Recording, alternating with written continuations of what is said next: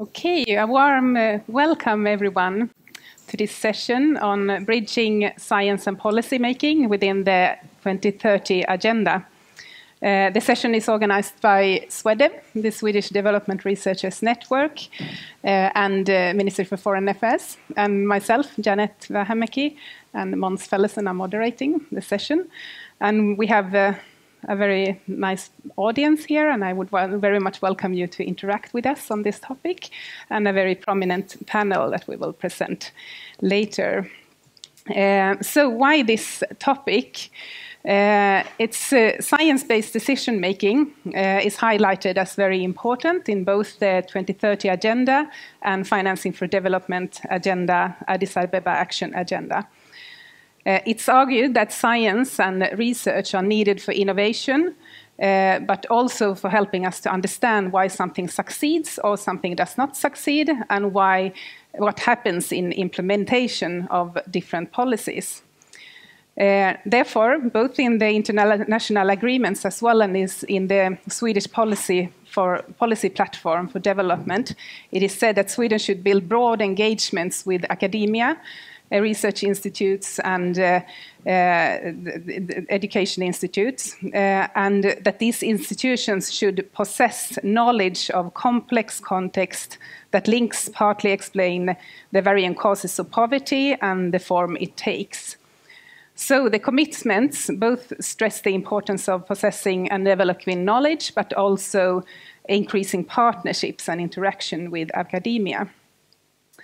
For SweDev, these questions have been a basis for our work. We're a network trying to connect both researchers in between each other and researchers with policy makers. And we currently have around 800 researchers connected to the network and around 200 registered members. We're led by a steering committee consisting of 12 institutional support members and have a secretariat at SEI. So, as a basis for this dialogue and for SweDev, we have conducted two studies. One was a study where we did a survey on the development research community, a survey that went out to the 578 researchers who responded to the survey, and another one that went out to the policy-making community on how they perceive research. And both of these studies address similar findings. A finding is that neither the research community nor the policy-making community knows what is like topical within the other. So researchers don't know too much about what's happening in the policy framework, and policymakers don't know too much about what's current in research. In the researcher study, researchers place increased interaction with the policymaker community as their priority number one. And whilst the policymakers, 89% of them respond that they perceive research as very important, 72% say that they don't actually have time to keep up with research and interact with the research community and read research. And majority of them also say that they don't know where to find Swedish research or research and how to interact with the researchers. So both communities say that they engage too little with each other, and there's a wish to be more connected to each other.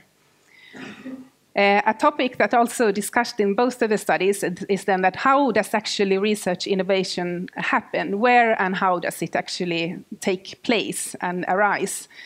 And a clear response from both is that co-creation is needed, that we need to be very engaged with each other. Researchers need to be engaged in the policy-making process very early, and policymakers need to be open about the policy problems that are there, and that's how innovation actually happens. And also knowledge of each other's communities increases. However, both studies, that there are lots of bottlenecks and hinders that the current financing rules, procurement rules, and incentive systems in both of communities are hindering this type of co-creation. And this is, of course, something we want to raise here, that how can we do more about that, and how can we increase the interaction between these two communities. So motivation from MFA side for this seminar. Yes, some motivation. Thank you, Janet. I think you have set very much the scene, the frame for the discussion today. Just from the policy side, I would like to emphasize the importance of including research in the work of the 2030 agenda, and the Addis Ababa action agenda as well, which is very much the implemented means of implementation agenda.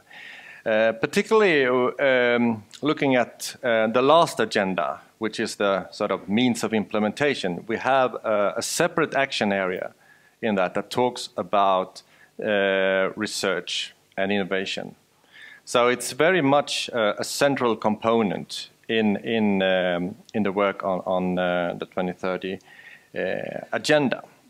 We know also later this afternoon there will be a separate seminar for the launch of the new research strategy within the Research Corporation.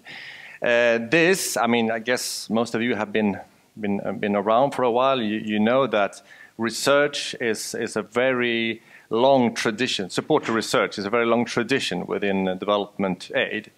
And this is because I believe that the Swedish government believes in research as part of societal development. This is not just about producing research, it's also to try to build research capacity, and this is very much the objective of this new strategy also, for development countries to be able to identify and carry out research, be part of the international research community. This is very much also, of course, the main argument for the Swedish support to research in Sweden. So it's very much based on the same rationale. We know that we have a lot of research going on at the Swedish universities. Very much a large proportion of this research has direct bearing on the work on the 2030 agenda. But it's not just about producing research. We also need to some extent make use of this research. So the interaction between the research side and the policy side is central. This is why, and this is the rationale why we are organizing this seminar, this panel today, to discuss the interaction between research and the work on the 2030 agenda. We will circulate around questions of how is the situation now? What are the main challenges or barriers that we encounter in this interaction? But maybe importantly also discuss with the panel and also in interaction with you, the audience, on what is the way forward? How can we increase the interaction of research into policy making? What do we need to do? So for this, without further ado, I think we will enter into the panel discussion. We have prepared the panelists with a few questions.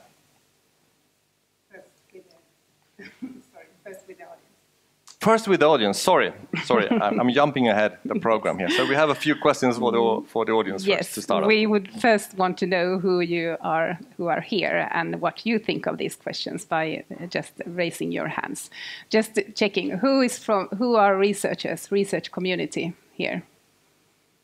Good, quite many, majority perhaps. And who is representing the policy community here?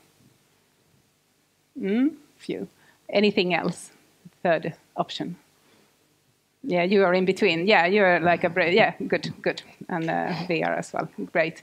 Okay, so what do you think? It is important to bridge research and policy making in the implementation of 2030 agenda. Raise your hand if you think it's important. Very good. Almost everyone, at least. Good. But, okay, next one. Research is well integrated into Swedish development policy. Well integrated into Swedish development policy. Like 2 or 3 hands. Okay, good. There we have some questions to discuss then. Then for the researchers, as a researcher, I know how to contribute with my findings to Swedish policy. 1. Okay, rest of you don't know.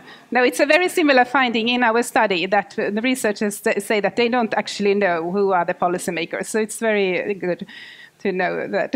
Yeah. Okay, as a practitioner then, those who were practitioners, I know how to access relevant research to feed into my work. 2. Okay, good. 3. Great. Then we know a bit about how you think of it, and I hope we can discuss more. But now to the panel. Sorry for jumping ahead. This was some food for thought, maybe for the panel also, to see the response on these questions.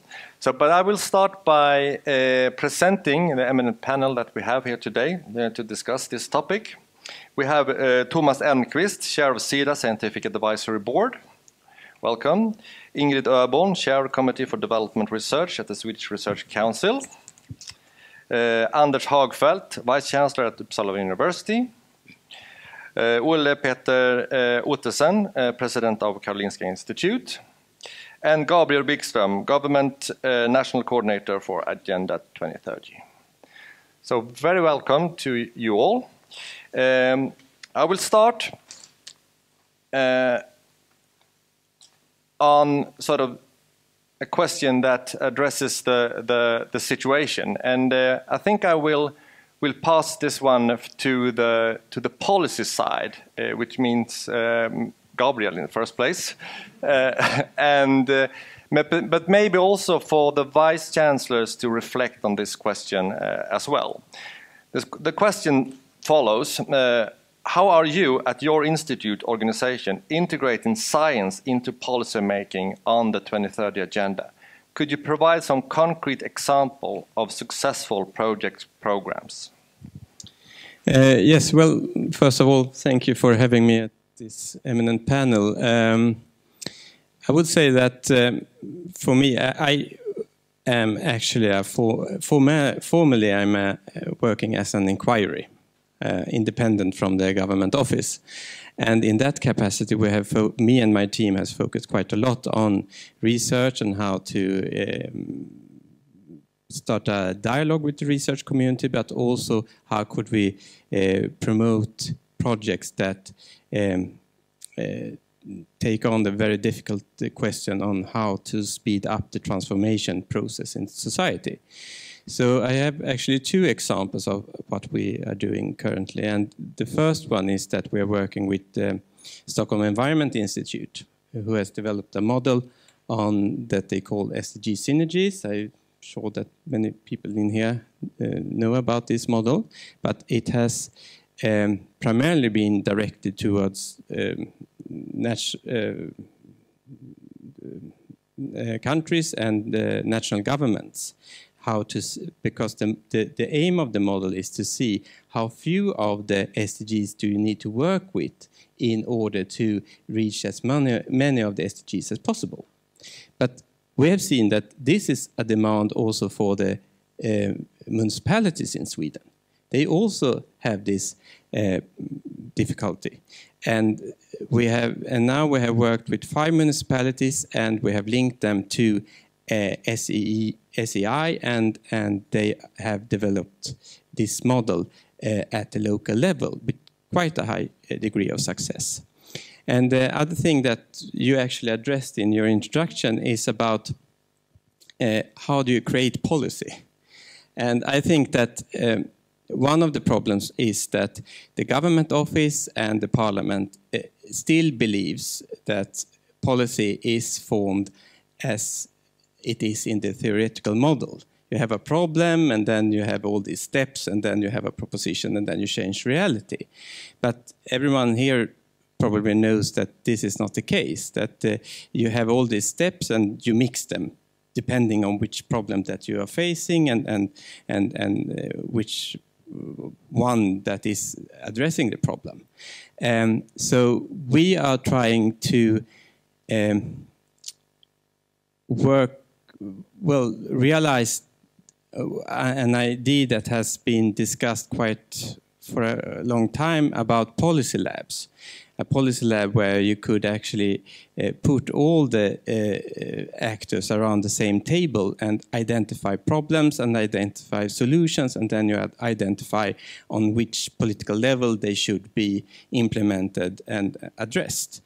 And we are doing this around the very difficult question of promotion and prevention.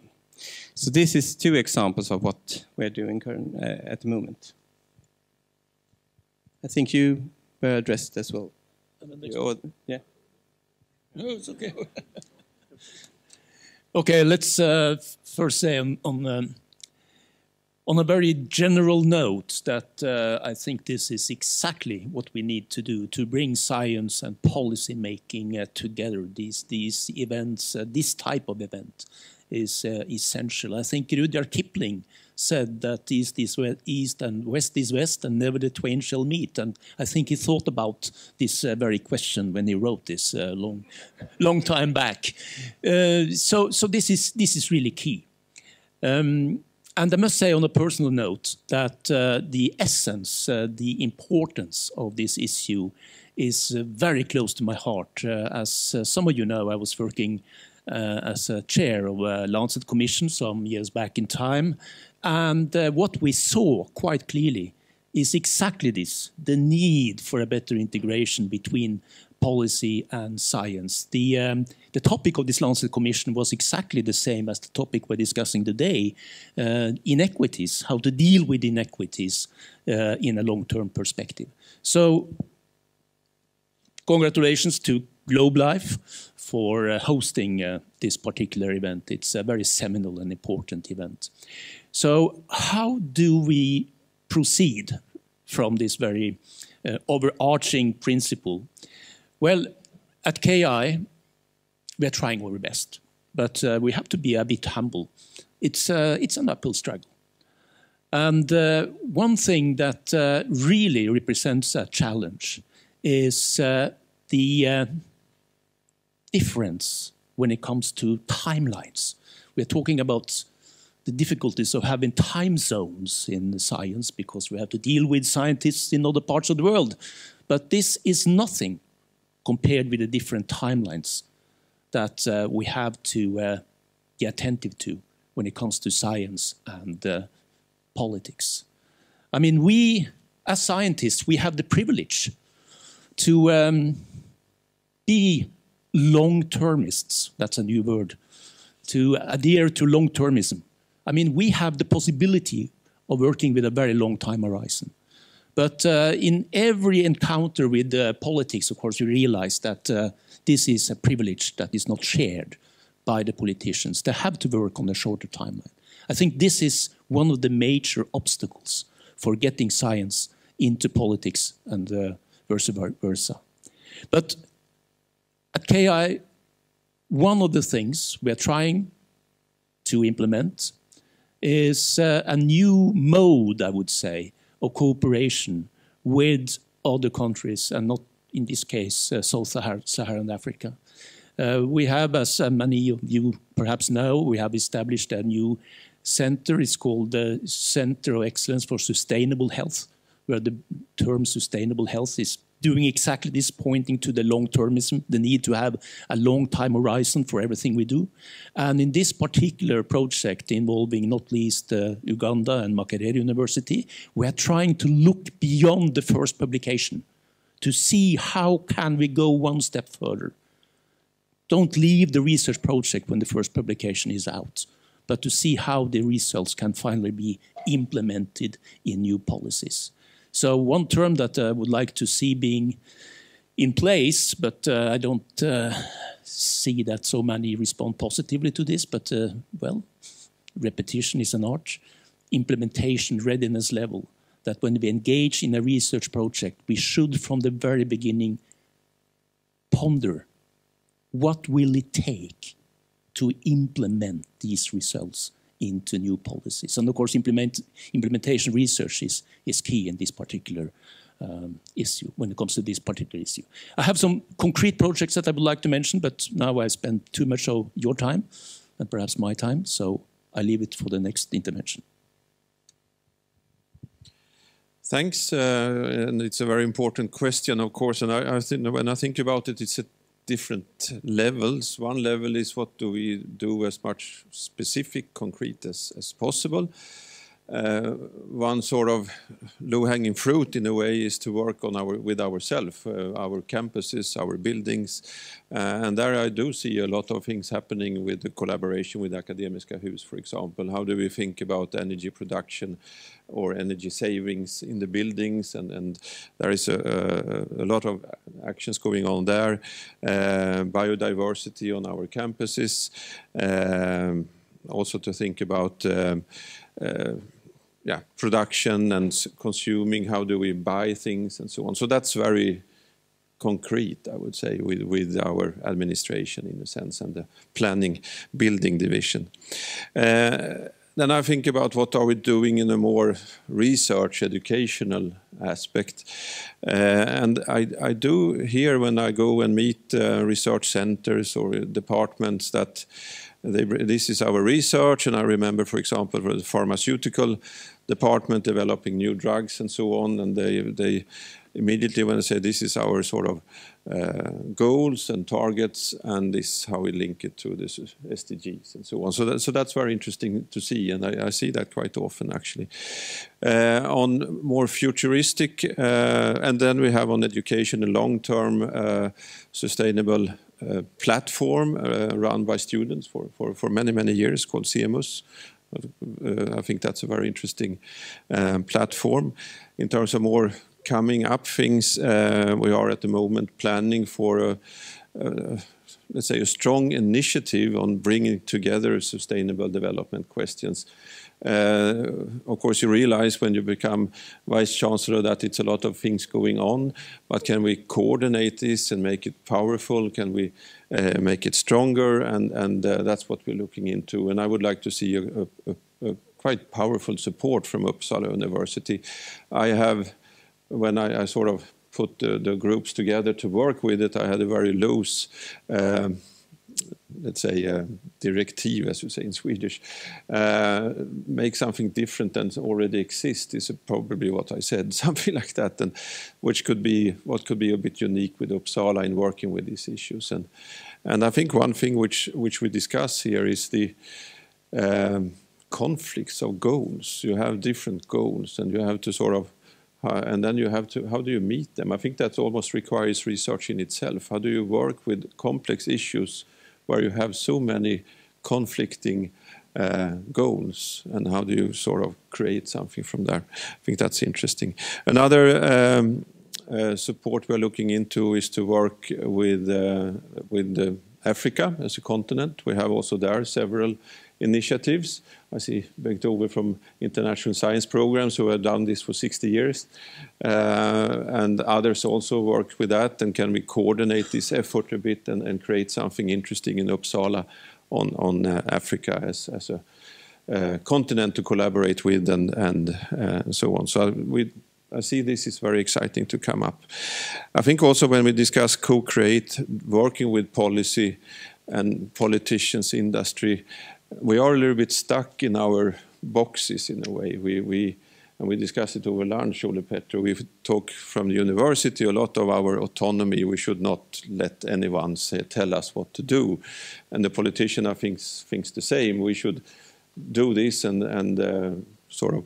I think we have to lose a little bit and also be humble that we also have to engage and include others when we discuss. We can't just do research for 5 years, think now we know everything, now we can tell the politicians what they should decide, and the politician has maybe 2 days to discuss this. So we have to be part of this together also when we build up what we are doing and implement. It's not only to create, but also to implement. And I think we need long-term aspects. This takes time to develop trust, collaboration, not the least when we are collaborating with other countries and other institutes. So I would think that one thing we need to ask for when we ask for funding and so on is that think about this as this takes time. It's not only 3 years project from VR or from Sida or what we think. We have to build up things in long term. Thank you. I'll stop there. Thanks so much. Anyone from the panel that would like to supplement or add something to the discussion? From the Sida or? Well, I think I heard some very interesting ideas coming up here, and just some reflections from. I'm representing the research community and the Sida's Scientific Advisory Board. So the word co-creation came up, and I think it's really a key concept when talking about bridging science and policy. But there are, I think, 3 very important parts of co-creation. One is the co-design, where you together identify what is the problem and how you're going to go about to solve that. Then you have the process of co-production, which is where you together interpret results and produce the knowledge needed. But the third part, I think, is crucially important and has been overlooked, and that is the co-implementation. And implementation has been mentioned, but I think we still lack very much clear incentives for the research community to engage in implementation processes, particularly long-term. Even though we know they are so important, it's a very important learning part of what succeeded, what failed. And so I think that's where we have a mutual interest among policymaker practitioners. And if we have the incentives for the research community to engage, I think a very fruitful process. So when we're talking about co-creation and importance, I think we should reflect on these 3 dimensions. And the last one, still, we need to push much harder for and develop incentive structures for. Yeah, and I can add a little bit to this with some of the experiences and work we are doing in the Swedish Research Council just now. So looking at it from the researcher's perspective, I think to start, I mean, projects are 3 years, but I mean, your career scientists are usually many more years. So the thing is to keep learning and sort of adding on from one project to another and build groups and so on. So what we've been doing now, I mean, is to work further on the relevance. You know, if you have applied for money from the Research Council, you know that you need to say if this is relevant for development, for poverty alleviation, eradication, and sustainable development. But we have taken it much further to be much more concrete. So think when you plan your project, how will this contribute? And even think about, okay, so what will be the pathways to impact for this project? So this is the first year, I mean now, when we asked scientists to do that in their applications. And we're looking forward to see, I mean, some of you might have read the applications, I have not, to see, okay, so how did they manage? Because if we think about this from the beginning, and it's graded with as many grades and all other criteria, science, quality, you know, and so on, and it will be a part of the evaluation. So I think that will really lead to a learning among the scientists to start to think.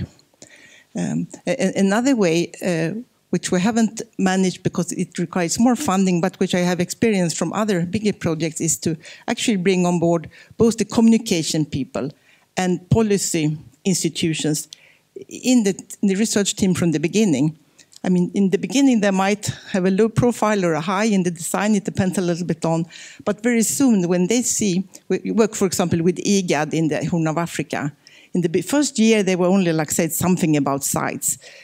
But then after a year and a half, when we met again, and they said, okay, you're actually doing something. There's concrete examples. And now they approach us, you know, so we easily, or our research partners in Kenya, Uganda, can come and tell, and it become concrete examples. So it's really start to be snowballing very, very early, before any publications, but just see things on the ground.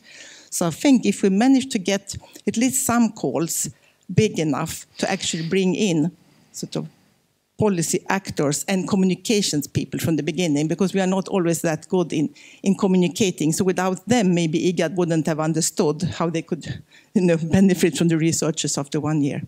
So that's just some examples how we can be working and how we try to work. Thank you very much. Just if you can very short reflect upon what you think are the main barriers for the interaction. You have been touching on this, but if you can just put some words on each of you, what are the main barriers now or challenges that are now hindering the interaction between science and policy making, specifically in relation to the 2030 agenda? Ingrid, maybe you can start. Okay. Yes. So one thing I think is that, as scientists, we're not really trained at thinking about sort of the long-term effects, because we have become so tactical and strategic in getting new research grants and new PhD students in. So we need to have incentives for a different behavior, I think. And then, of course, the leaders of the universities can sort of help to see how to develop that. But I also think it is to be able to have a bigger funding for the different projects, and also bring in components of communications and other things from the beginning. So I think that the short-term thinking, even if you talk about long-termness, what did you call it? Scientists are living in a 3-year cycle world, and I think that is hindering. Should I continue? Yeah. Well, I agree with what you said, and I think overall barriers are linked to incentive structures or lack of incentives, both in the academic community and policy community. So, for example, you would need much more engagement from policy and practice in the academic part, in sort of reviewing papers and in sort of the academic publication process. But there are no incentives for someone in policy and practice to spend half a day of reviewing a paper and you get no reward. So there is a need for rethinking how we could reward people from policy and practice in sort of increasing the quality of the academic part. And then in the academic community, we need new incentives, as I said before, for participating in the implementation process, and particularly in the long term. I think that's very, very crucial, and we need to think hard how we could come about to do that. Yeah, I also agree on the long term, as we discussed, and I'm thinking a little bit more on the sort of different boxes we are using. I think the government in a way says, well, we say that here is the amount of money, we send it to, let's say, the research council to distribute it or make calls, and the funding agency says, well, we make a call, and then researchers apply, and then we don't talk with each other. It's sort of that, and we shouldn't talk with each other also, I think we need to rethink that a little bit. And we say sometimes when we do that, we call it lobbying, and that's a negative word, but it doesn't need to be that. If we say co-creation is a very positive word, and I've seen also European networks which are much more lobbying in a positive way, and I think we can learn from that also in Sweden, actually. So to be a little bit more open and humble to say that we can actually learn from each other, and we can create something together and be on the same journey in a sense.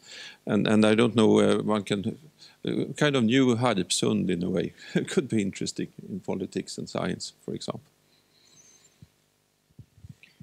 Well, I would like to underline something that Thomas said, or the point you were making, that we are lacking incentives, especially in politics nowadays, where science is not on the very top of the political agenda, to say the least.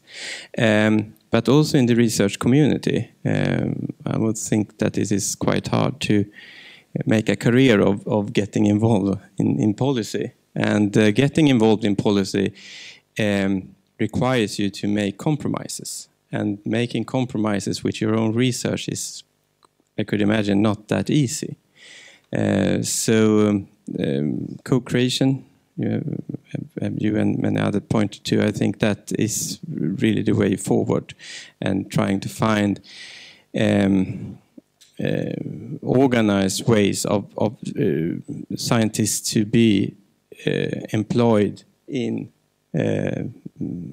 municipalities, in government, and so on, and politicians too. Well, I think that is really harder to get the other way around. But to get the scientists in government and in municipalities and regions is the easy part. Yes, I think it was a very interesting thing to hear that we, as scientists, we have a shorter term in our thinking and planning than the funding bodies. It's an interesting discussion. The thing is, no scientist is an island. That's the essence. It's true, of course, that an individual scientist might have a short-term ambition for his, her own career development. But the point is that every scientist is part of a research community. And the essence is that this research community, in this case, for example, our Center for Sustainable Health, if this scientific community has a long-term vision, this will be reflected in the research carried out by the individual scientist.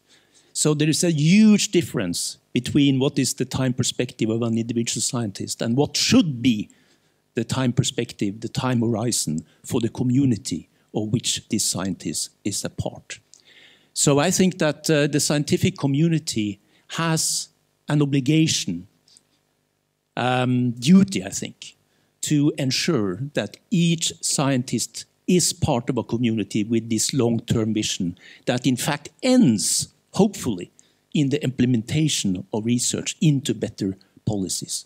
As you know, there have been people saying that you can stop all research and just focus on implementation, and that will be good enough for Africa, for example, for 5–10 years to come. I mean, there is a tremendous lag when it comes to the implementation of new results.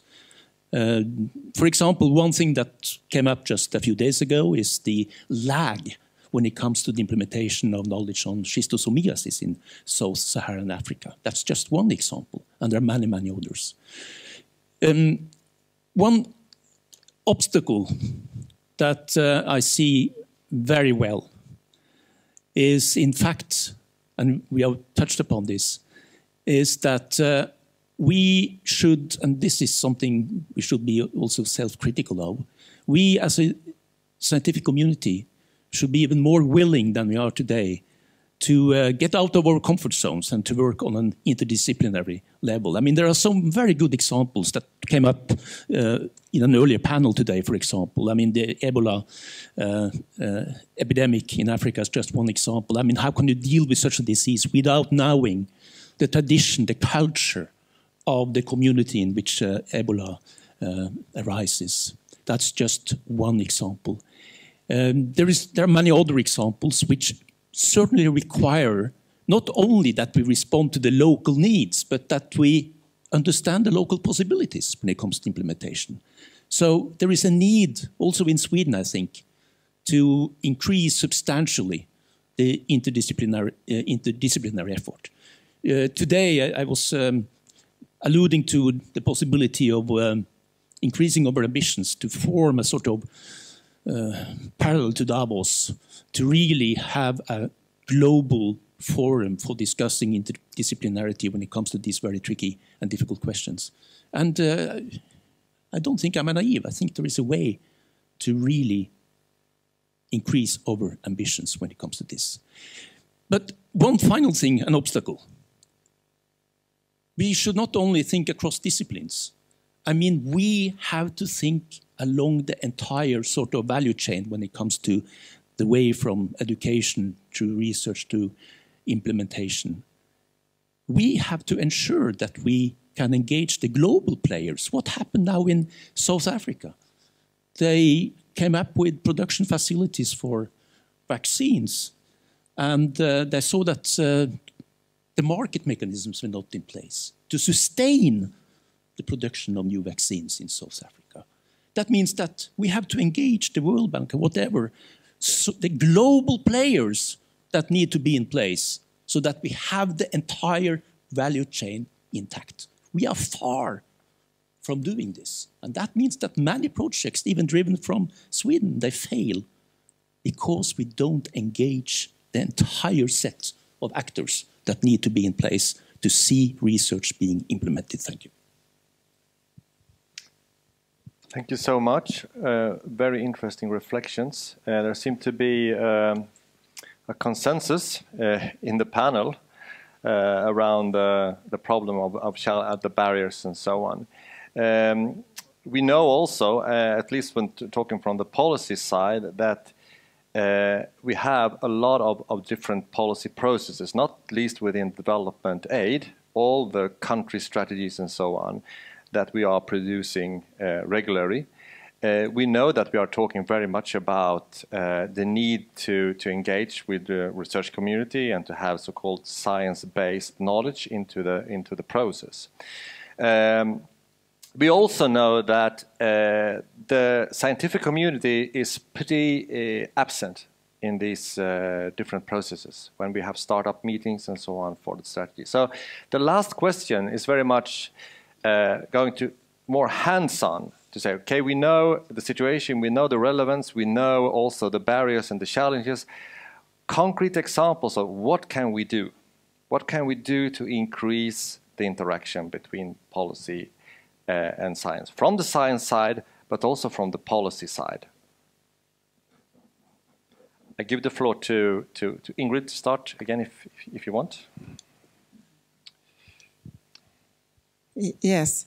Yeah, of course, it's not exactly easy to say what can we do. And I also know scientists who actually try to engage, for example, the country programs, where they were quite uninterested in research because that was in another strategy. So maybe you also need to think about how these different government strategies relate. And because people really see that this is our money and this is your money, don't try to push research into the agenda for this and that country because it should be paid by another box. So I think also people have tried, but not so successful a year or so ago. But of course, we should not give up. So, but I would also like to see it from another direction. I mean, in the new strategy, it really says that we are going to work on equal terms with our collaborators in the least developed or some low and middle income countries. And I think that also needs to be the point of departure for the policy, because if we just see it from the Swedish perspective, and it is about the development policies and so on, I don't think we get anywhere. So most of the things I've learned in interdisciplinary work, in working like from science to innovation, policy and practice, has very much been both in international research organizations and in collaboration with national partners in the least developed or low middle income countries. So I think if we take it from there, we can bring scientists on board being very engaged in those different national and regional collaborations, and not only think about the Swedish side, because I think we are more stuck on the Swedish side than we actually are in the development on the ground. Thank you. So, well, I've been thinking a lot about what to do to promote more interdisciplinary and transdisciplinary research, and what you could actually do to have more success. And I think I come to the conclusion that it's a question about mindset to a large extent, and maybe by using what I call framed creativity, it could be a way forward. And what I mean by framed creativity is actually you define sort of the game plan, but then you let actors be very creative within that frame. And I could give you one example. We in the Scientific Advisory Board are discussing as part of perhaps what could be part of to operationalize the new strategy, which you will hear more about this afternoon. The concept of One Health, and I think Ole might agree that it's a very exciting concept that would create a mindset for a framed creativity, because it sort of emphasizes how you link planetary health with human health, or anything in between. So it would include natural science, technology, but social science, economy, human science and medicine, of course, but in a new way where you actually emphasize the linkage between planetary health, as you understand it, and human health, and how you're going to go to maintain that health in the long term. So I think that's an example of how you could create something that will perhaps induce more collaboration among scientists that haven't collaborated, and also be very policy relevant. Thank you. We have in Uppsala a very interesting center called Circus, and that is dealing with interdisciplinarity, which we all agree is very important. But this deals not on a specific topic, but how to do interdisciplinary research and support that. And I find that very interesting as a topic, and it's been very successful and in support to create interdisciplinary center for various things, but also looking into research. And when I mentioned that to directors of funding agencies or politicians, people get quite excited and interested. What is this? So I think there is, for example, a chance to invite politicians to start to discuss. We are handling complex issues. How do we actually do it? Well, it's a topical, interdisciplinary, but it's also intersectorial effort we need to do. And I think that could be a starting point to also invite politicians to do that. There is another discussion going on in the country on the enormous need of competencies in new technologies. For example, electric cars. One need 10,000 new engineers to handle batteries. The combustion engine engineers are old, and it's a complete transformation of the need of new engineers. How do we support as a country that many engineers? And you can go through the pharmaceutical industry and others, and sustainable development, of course. So, and there is a discussion actually going on between researchers and our ministry, for example. How do we handle such? We can't handle that alone completely. And what is nice also, not only one university can handle so many students, so it has to be a national effort at many levels. So there are examples coming up, I think. Well, I think there are a couple of things that we can do, and first of all, we have a tendency to focus at the national level, and you equalize policy with national politics. I think that we should start with the local level, municipalities. We have many small municipalities, not only in Sweden but around the world, and they lack knowledge and they lack many times resources. And for them to have access to the latest research, science, is tremendously important. It could make the difference for them when it comes to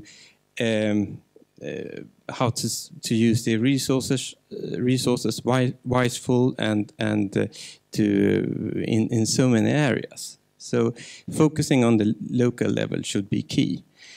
The next thing is that we have many fields, disciplinaries, where we do a lot of research and then we don't take care of what we have found. And you were talking about implementation, and this is of course especially true when it comes to promotion, prevention in health, where we do a lot of research and then we have no national body that will take care of this research and that will see to it that it is updated and so on. And this is and we have the same situation in many other fields. And this is a waste of money. And the third thing is that if we should focus at the local level, and if we will do more inventions at the local level, we have a problem that we are quite bad at sharing and spreading good examples around the country. And we are, in this country at least, we are also not that very good at importing good policy solutions from other countries. We are more focusing on exporting policy solutions than importing them. And I think that we really need to do something about it, because it won't work in a world that is facing such a huge challenges. Thank you. Yes, so the question is, what can we do to increase this interaction? I must say I was shocked when Janet, when you mentioned the result of your survey here. If I understand correctly, you said that among policymakers, 72% say that there is no time They have no time to keep up with research. Was that correct? I mean, think about it, what this means. This is really serious business. And it tells us that we have to improve. My suggestion is very simple. And that is that this should not be a singular event. We should establish in Sweden a multi-stakeholder platform where we discuss these issues. But there is one stakeholder that is, I think, missing here, and that is a stakeholder that often falls into disrepute when we discuss these matters, but industry has to be brought along. I didn't see a single representative from the industry here. Is that true? Not a single one. But look at what happened during the pandemic. They are part of the problem, yes, but they must also be part of the solution. A multi-stakeholder platform. It can be established tomorrow. But it has to engage, of course, the local community aspects, but also, as I said, the global aspects. So this multi-stakeholder platform must invite and challenge, for example, those that are responsible for establishing functioning markets in low resource settings. We have to invite the World Bank. We have to invite the global governance system. I mean, we can do that tomorrow, and this could be the beginning. There's one additional thing which I think is very, very important, and this is a touch of self-criticism. And I think our funding bodies alluded to this issue. We as universities, we as scientists, and I include myself, we are so concerned about our status in society with reference to what we are good at. But perhaps we should ask ourselves, what are we good for? And we could do that without encroaching on academic freedom, because it's part of the third task of the universities. Ask not only what you are good at, but what you are good for. And then we will see that we can make progress and establish also a priori contacts with policymakers without fearing losing out on academic freedom. There is no automatic contrast between the two. Thank you.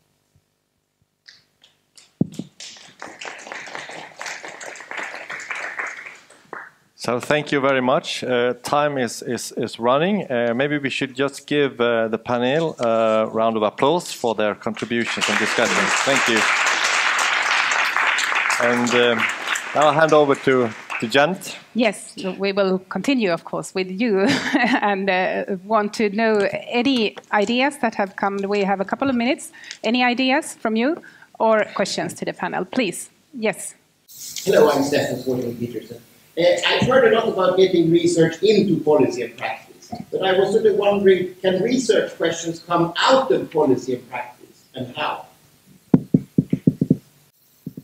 Let's take a couple of more. Klaus, please. Hi, thanks. Klaus from Uppsala University, working a lot with interdisciplinary approaches related to the sustainable future. And I would say there are a lack of incentives. Somebody said it's one of the key issues here is incentives. And I would say it's a lack of incentives for co-creation, and there is a lack of incentives in academia for outreaching. I mean, we count how many publications, stuff and quotations we have, but there are very small incentives for co-creating or having an impact on the policy, on the real world, so to say. And there we need other incentives, both for co-creation and for using research for societal development. So, yeah.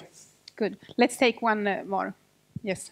Hi, my name is Kaylee, and I'm a student here at Uppsala University.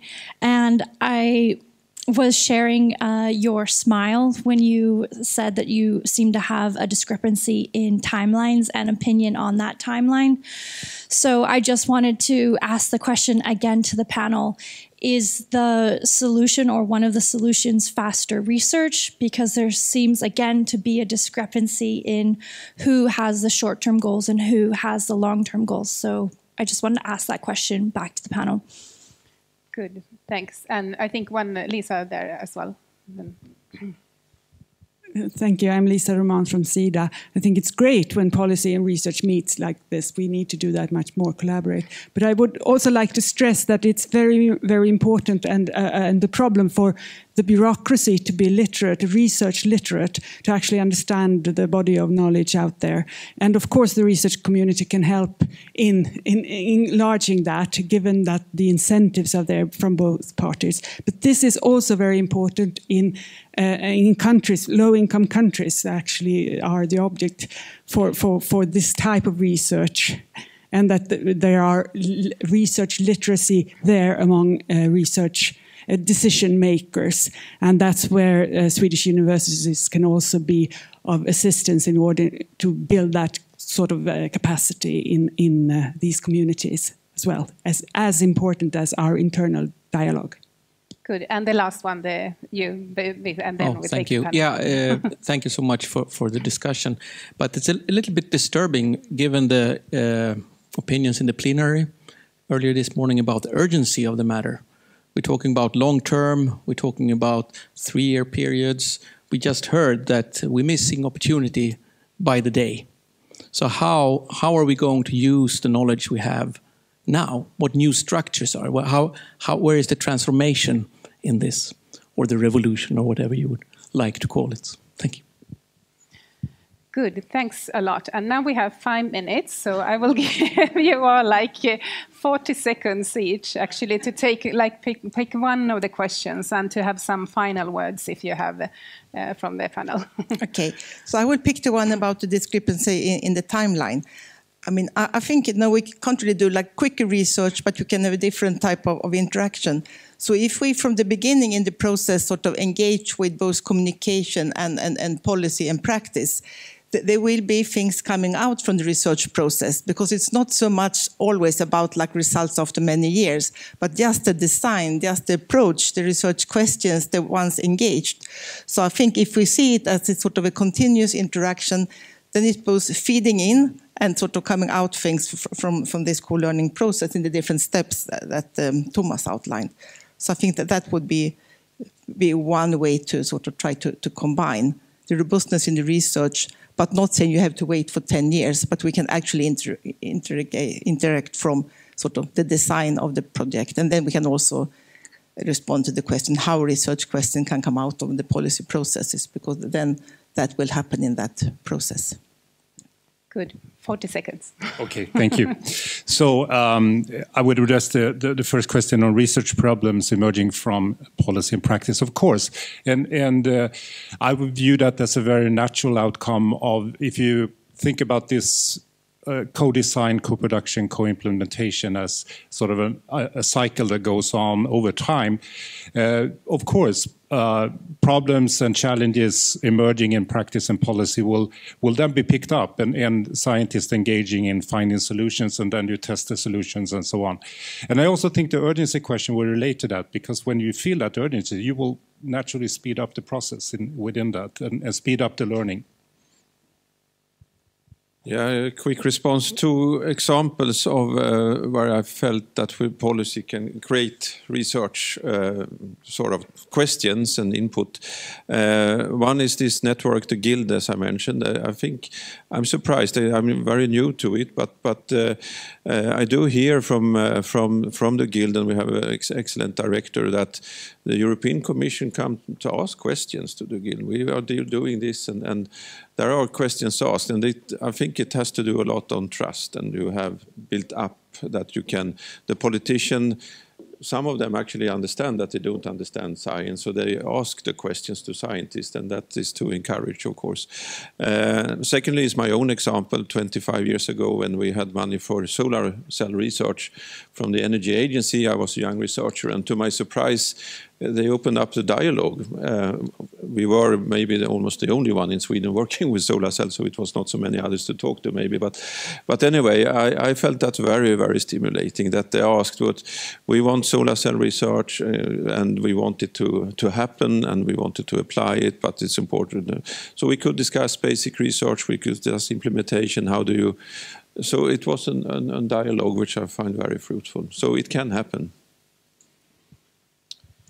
Well, I just wanted to say something about the result from the inquiry. I think that, yes, most politicians hasn't haven't read an article or a scientific report, but they have read an inquiry or a government report. And that's the way how ministers and parliamentarians get their information and the latest news from the scientific community. I think the real problem isn't that they won't get the answers to different problems. The real problem is that they need help, policymakers need help to formulate the questions that the inquirers will answer. And there, I think, you need a real collaboration between the scientific community and the policymakers. Thank you. I would like to address the question from the student. What is your name again? Kelly? Yes, because I think it's a fundamental issue that you're addressing through your question. We just had a discussion at KI about exactly this, how to allow for slow science. Slow science has a negative connotation in Sweden. But in this discussion, there was a student from Harvard. Slow science is really what is needed. That was the mantra from our colleague from Harvard. And of course, there are instruments in place in many other parts of the world where you can do slow science without being harnessed into the short time frame of projects from VR or other funding bodies. But this is, in fact, a responsibility also of the universities and the university presidents to see to it that when there are interesting projects that we know will take time to mature, we should have an instrument in place for slow science. Unfortunately, we don't have that in Sweden. But the most important thing is that the timeline is not, as I said, only determined from the point of view of the individual researchers, but from the point of view of the research community of which you are a part. Just 1 second to Stefan. I think what hasn't surfaced in this discussion, and that relates to this interaction between science and policy, is the issue of secondments, internships. I don't think Sweden is on the top of the list when it comes to having scientists that's seconded to, for example, WHO or to EU system or to the UN system. Perhaps I'm wrong, but I don't think we are at the top of the list. Perhaps we should improve that and ensure that we get our best scientists for a time being also into the even supranational governing bodies. That is an interaction that is needed. Thank you.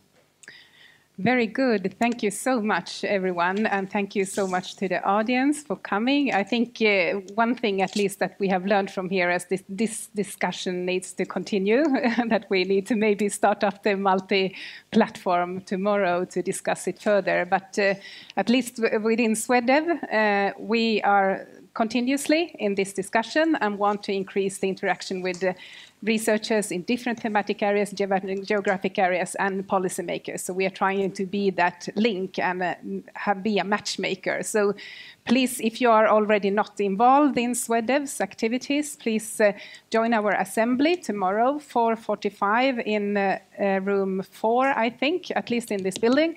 And come and talk to us more, or you can also join online, or you can join in other ways as well afterwards. And to the panel, I just want to give you the 2 studies I was talking about, and as a small gift with the figures as well. And there are some suggested solutions from us on what to do. But I think we have heard much more today from the panel, so we need to make a 3rd study, I think, with all the ideas. But yes, thank you from me. And Måns, do you want to say the final words? Just want to say that it seems like we have run out of oxygen in this room now. It's very hot. It has been a very interesting discussion. And I think we all agree that it needs to continue.